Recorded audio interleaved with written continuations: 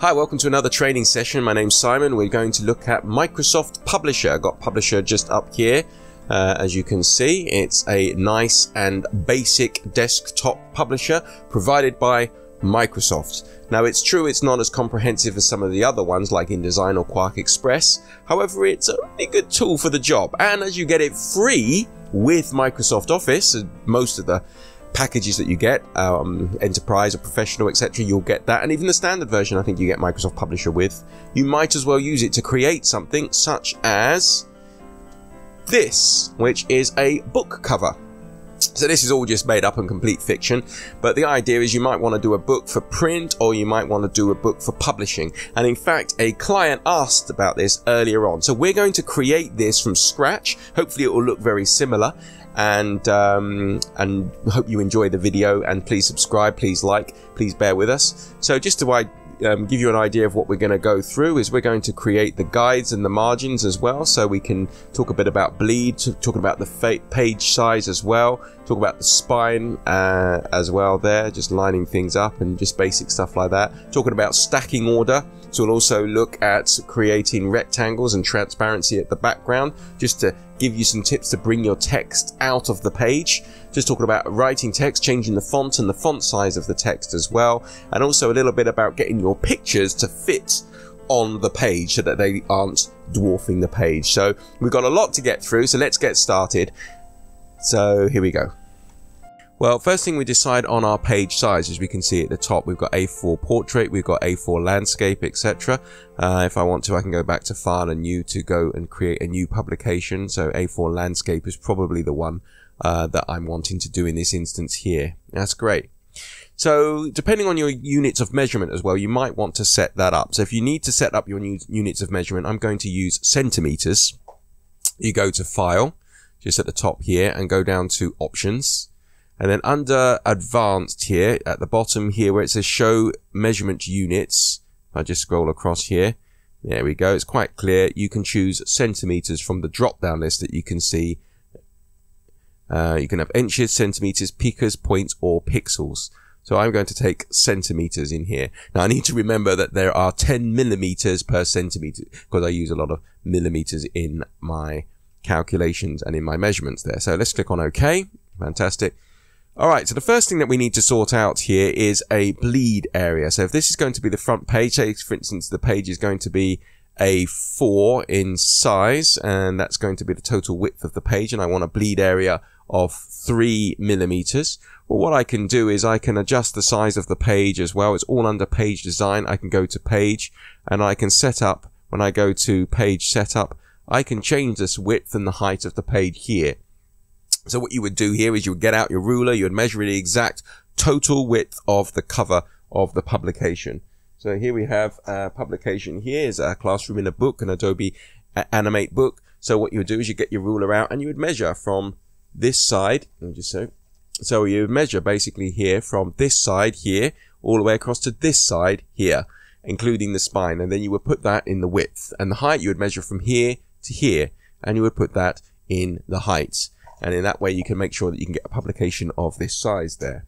So we're just going to take an A4 size. I'm not going to make it as complicated as we need to, or more complicated than we need. With the margin guides here, I'm going to use that as the bleed. I'm going to type in 0.3, 0.3, 0.3, 0.3 for 3 millimeters of bleed, or 0.3 centimeters of bleed. So when I click on OK here, and I look at the margins, you can see here that I have 3 millimeters of bleed. So the bleed area, what's that? Well, basically, there's no such thing as edge-to-edge printing. So when you print on a piece of paper, what will generally happen is the printer will overprint the edge and then it will get trimmed. So we will design to the bleed area, or to right to the outside of the page. And then what we'll do is we'll send it to a commercial printer. We can send it to an online printer or whatever, and then they will trim it to the bleed line, which is just here. We just have to let the printers know that that is the bleed line. Okay, excellent. So what we'll do now is we need to know where the central part of this page is. Well, this is where you'll do a little bit of calculations. So if you remember, if we went to page design and we went to like the size and then went to page setup, here we've got the total width of the page. I don't know if you can see that there.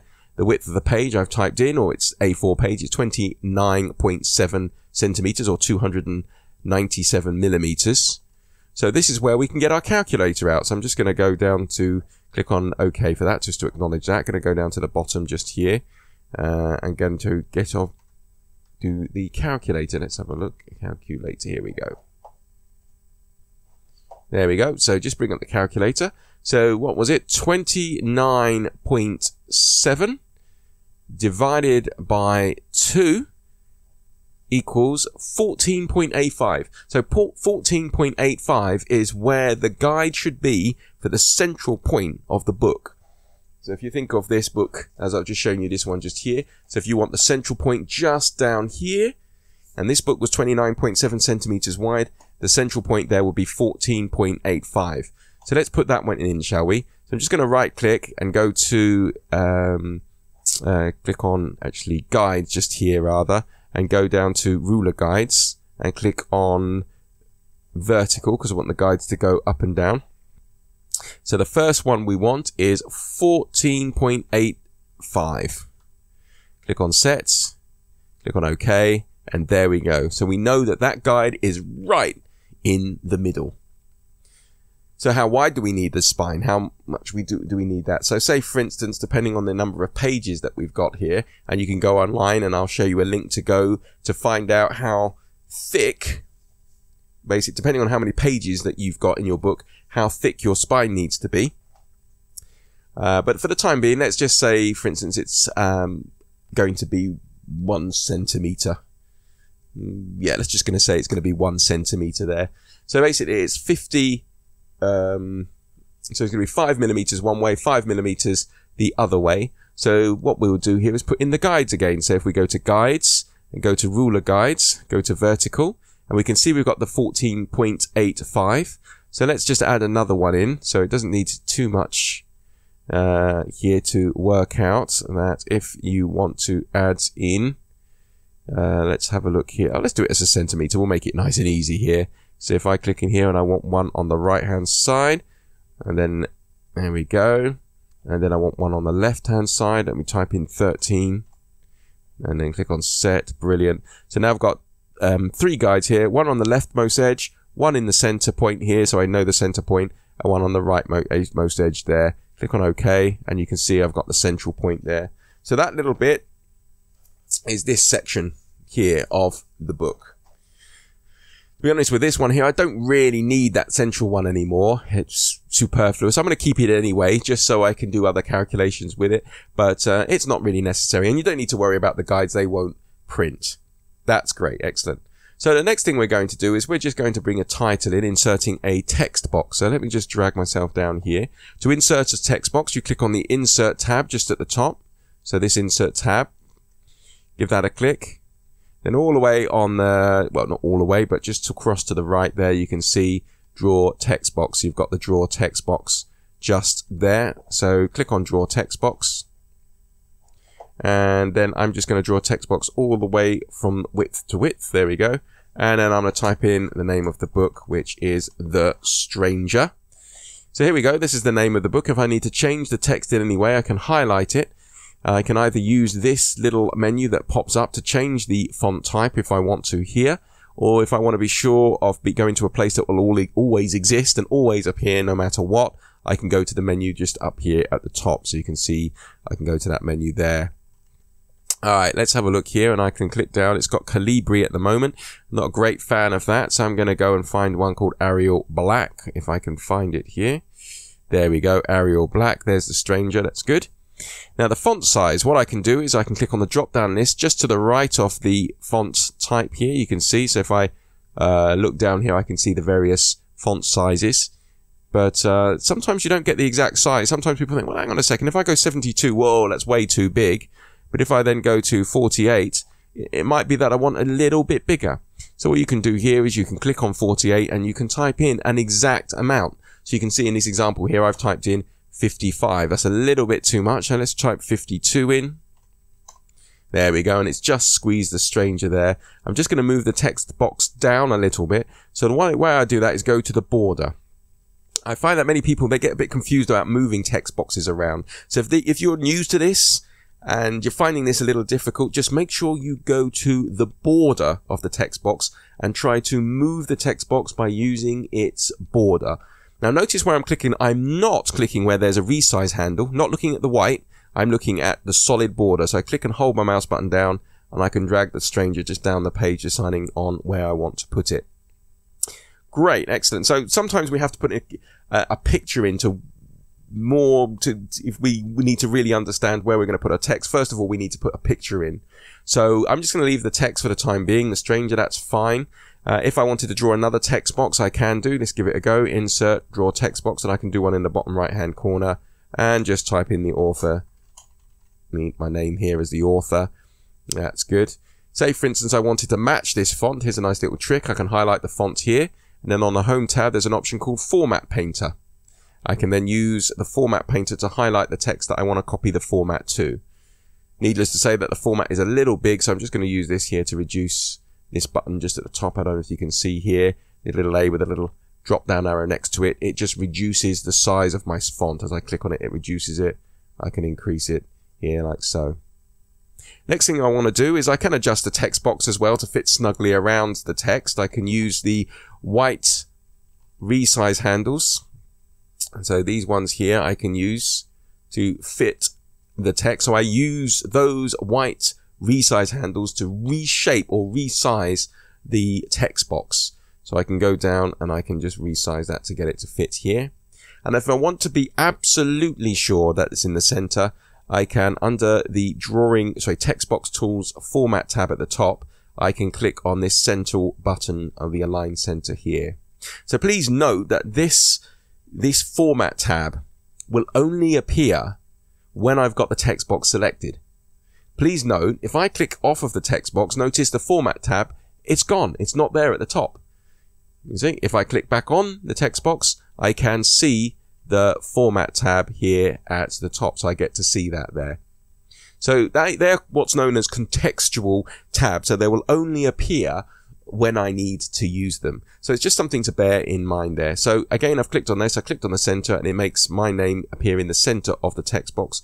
And I'm just going to go to the border and just move my name down to the bottom right hand corner. I'm going to do the same with the title of the book here. That's great. Excellent. So next thing I need to do is bring in a picture. So how do I do that? Let's just move myself over here, just get myself out of the way there. So making sure I've got nothing selected, I'm going to click on Insert at the top, so the Insert tab, and then on Pictures just here. So Insert and then Pictures. So I click on Pictures, and then I'm going to look for a picture. So on my folder I have a picture called Mystery Man. You can use any picture you want. I'll try and include this picture on here, one I just got from the web. There's the Mystery Man there. So let me just zoom back. Now, the way I'm zooming in and out is by using the wheel on my mouse. Can you see that there? I'm using this wheel here on the mouse as I'm holding down the control key on the keyboard. So I hold the control key down, use the wheel on the mouse, and as I roll back, you see it zooms all the way out. And as I roll away from me, it zooms in. Just give that one a quick go, zooming in and out, so you get very familiar with using that. It will save you a tremendous amount of time. So let's just zoom back a little bit, and what I need to do is I'm just going to go to the corner of the picture. I'm going to drag the corner of the picture, and I'm just going to hold the control key down at the same time. And what that does is that resizes the picture from the central point. So I'm just going to make that a little bigger, just a little bigger, so it just goes to the edge of the picture, and there we have it there. That's great. So at this moment in time, the picture is overlaying the entire page. Well, I don't want it to do that. I just want to resize the picture, not resize it in as much as changing the actual overall dimensions, but I need to crop the picture so that it fits on the page. So this is how I do it. So I'm going to go up and click on the picture, make sure I've got the Picture Tools Contextual tab available at the top there. So you can see the Picture Tools tab available. Remember, if you don't see this tab, that means you haven't got the picture selected. When you click on the picture, you can see the Picture Tools tab there. So you've got Picture Tools and Format, and over on the right hand side I have the Crop button. So I want you to click on the Crop button.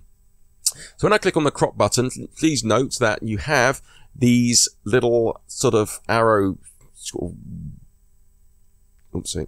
you've got these little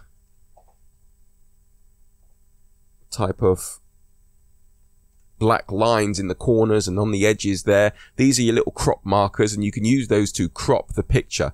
So what do I mean by that? Well, as I said before, the picture is a little too wide.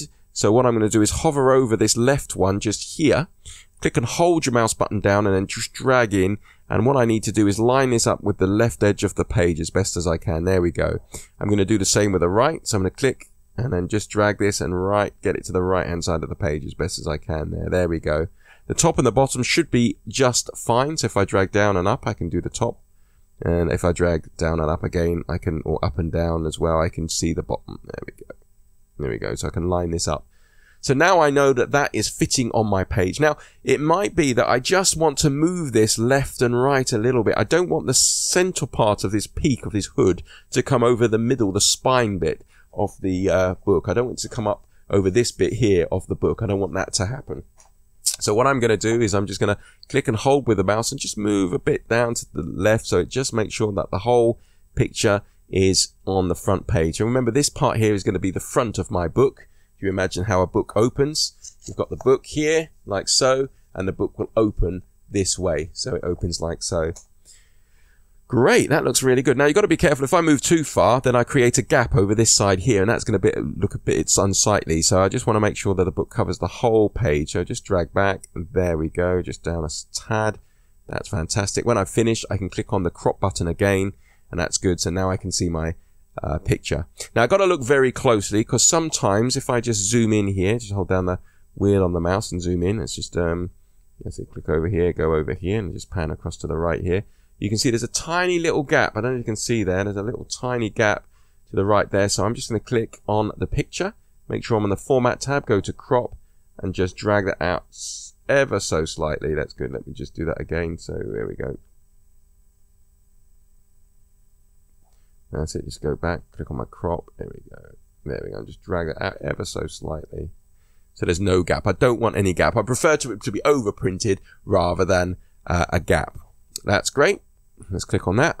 Shortcut key, Control, Shift, and L allows me to see the whole screen. But if you're used to the wheel on the mouse and using the Control key, just use that. That's fine.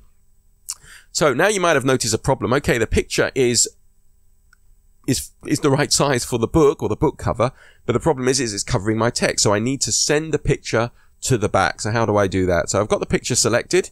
Make sure the picture is selected on Picture Tools Format. I have Send Backward. But notice there's a tiny little drop down arrow just to the right of Send Backward. What you need to do is click on that drop down arrow, and we're going to go Send to Back. And notice I can see my text here and my author, my name here as the author of the book. That's great. Excellent. So what I've got here is some black text on some rather dark background. So again, not the best. So I'm just going to change the color of the text. Highlight the text here, and I'm going to highlight the text here, change the color to white. I'm going to highlight this text here and change the color to white so I can see that, and there we go. Brilliant. So far, so good. So it's all coming together. Now, the other thing is I need to have the text to be rotated. I want to rotate the text so that it can be on the spine of the book. So let's deal with the rotating it, the text first, and then we'll deal with positioning the text. So first things first, I don't want to be able to write this text. I don't have to, want to have to do that again. So I'm going to copy this text. So I click on the border. I'm going to right click and go to copy. I'm going to right click anywhere else and go to paste. So now I have an exact, oops, just make sure I get the right text box, go to the border. There we go. There we go. So there we have, I've got an exact copy of my text that was on the title of my book. So I want to rotate the text now, to rotate it and put it onto the spine. So for that, I'm going to use the rotate button. So I'm going to click and hold the rotate button and then rotate the text. So if I go to over here with my mouse, click and hold my mouse button down, and then I can drag around, just around here to rotate the text, and then it should snap into place, and there we have it. So how do I know if it's lining up with my spine or not? Well, this is a nice little trick. What I'm going to do is temporarily change this picture so that it is transparent. So if you right click on the picture and go down to and click on Format Picture, and then notice this transparency section just here. So you can use this slider to drag the transparency to near enough 50% should do the trick. So if I drag that to near enough 50%, there we go. That's 50 exactly. That's quite good.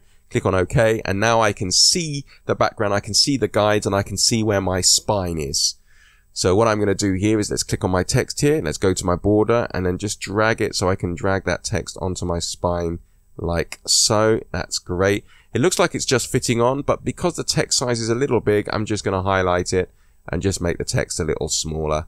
There we go. That's fine. And now I should be able to click on the border and just drag this up a little bit. And now I'm confident that that will fit on the spine. So if I click away, that's great. Great. So now what I need to do is I now need to add the back page blurb, you know, the synopsis about what the book's about, hopefully to tempt somebody to open it, read it, enjoy it, and buy another book as well. Great. So there's just a couple of things as well. One of the things is because I've moved this text box here and this text box is a little bigger, it's encroaching on this one here.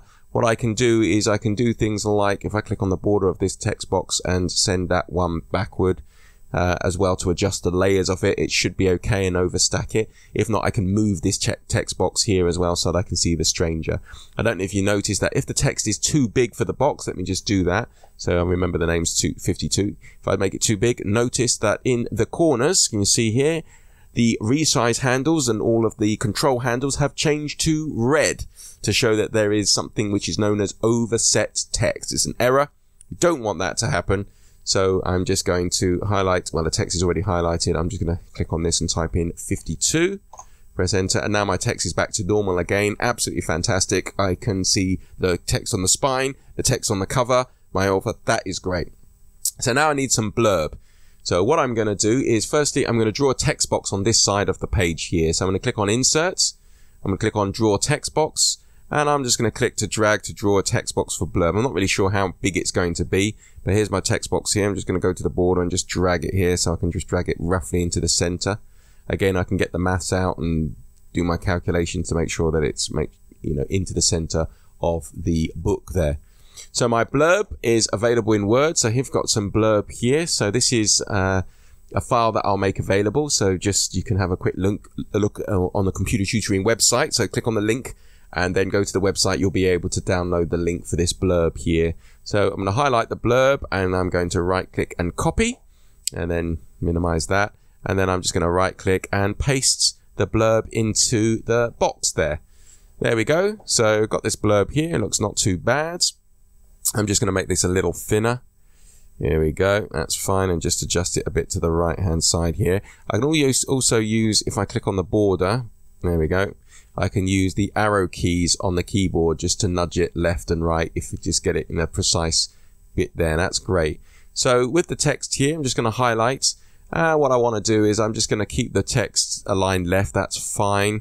If I just want to adjust things like, let's have a think here. So I've got the columns here. Yeah, let's change the font type. So I'm going to a boring font. Well, not too boring. Let's just do Times New Roman. Okay. So there we go. The text size, I'm just going to make a little bigger there. That's fine. That's good. And just adjust it up this way. There we go. Fantastic. Yeah, so that's good. So I can actually start to see this all coming together there. I've got a little drop down list so I can just decide how I want the font to look, whether I want it tight or very loose there. I can adjust the columns if I want to. The margin, there's a lot of options available. Back on the Home tab, I can do things like into the paragraph section here in this drop down list. I can have line spacing options if I wanted to. So I can have 1, 2, 3 different ones here. What I want to do is click on line spacing options because I have an option to after paragraph. This is what I want after paragraph to be, say 8 points. Click on OK and it just adjusts the gap off between the paragraphs. That's fine. What I'm just going to do is just add an extra paragraph in there. I'm just going to make the text box a little longer so it fits all the text in. That's good. Seems to be coming well, going together well. So that's good. So that's all lined up. This is all lined up. It's all looking really good. What I need to do is just right click on the picture. Going to go to Format Picture and take the transparency down to 0%. So now I can see this and to start to see how this book's going to look in real life.